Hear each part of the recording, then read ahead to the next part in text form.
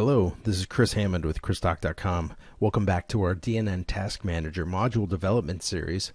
This is the second video in the series, the part 2 of how to configure your DNN development environment.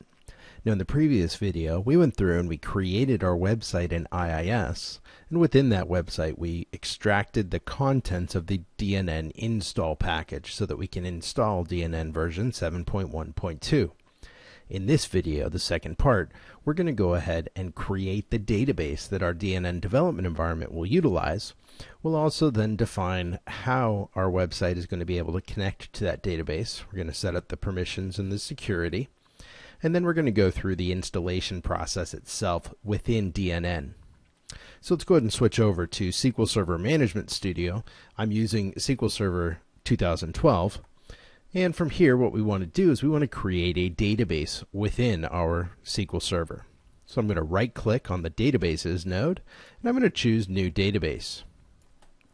Now for the database name, I'm going to give it a name of DNNdev.me to match the website and the folder name that we're utilizing within our development environment. Now you can configure other settings within your database if you like. We're simply just going to give it a name and then click OK.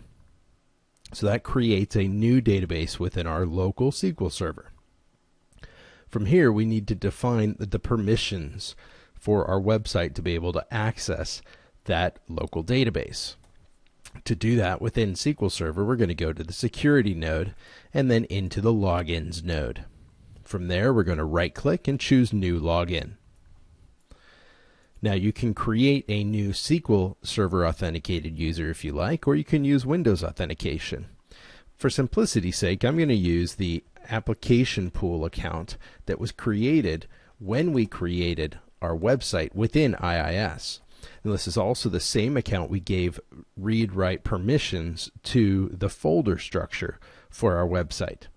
Now because we named our website DNNdev.me, IIS, our web server, created an application pool called DNNdev.me. So we're going to choose IIS space app pool /DNNdev.me. From here, we need to go ahead and choose which databases that user is going to have access to. So we're going to click on the user mapping page on the left. We're going to check the box next to DNNdev.me. We're going to check the box down below for DB owner, and then we'll click OK.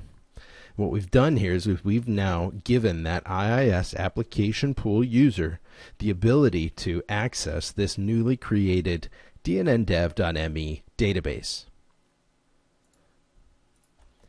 Now from here, the next step is to go through the installation process for our DNN website. So I'm going to do that by navigating to a browser, and within that browser I'm going to navigate to DNNdev.me. Now the first time you hit your local DNN website, it's going to take a moment while that website is compiled. All of the code for DNN gets compiled and loaded up by the web server. Once that process completes, what we should see is the installation wizard for our DNN environment. Now from the installation wizard screen, we can go ahead and enter the information necessary for our install. We'll go ahead and define a password for our host account or our super user account, and we can give our website a name. You can always change that name in the future if you like. Now typically what I would do when I'm installing DNN for a development environment is I would use the blank template of DNN. So I'll choose that option. Then I can go ahead and choose my language. From there, we can go ahead and perform our database setup. Now I'm going to use a custom database connection because I'm not using SQL Server Express. I'm using a full version of SQL Server. So we want to go ahead and put in the instance name of our SQL Server. Now if you're using a local instance with the default naming, you can use a single period for the server name. For the name of our database, we're going to do DNNdev.me. Now in a development environment, you probably want to use an object qualifier. That's a setting here during the installation process. The object qualifier will be placed in front of all of the database objects. So a table in DNN might be called users. If you use an object qualifier, that will become DNN_users. This allows you to install DNN into an existing database without overwriting any existing tables. Though it's not a very common scenario that you would use this setting in production, it is possible, and as a module developer you want to try to support as many different combinations of settings as possible. So we use an object qualifier in our development environment. From there we can choose our security if it's integrated or user defined. Because we're using the app pool for security within Windows, within the database, we can use the integrated option. Then we also have a Run as Database Owner option.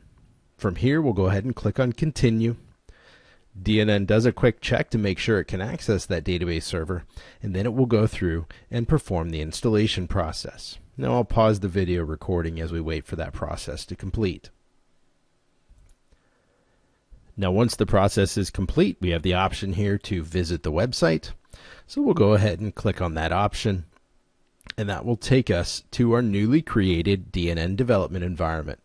Now the URL for that development environment, once again, is dnndev.me, and we can access that through our browser.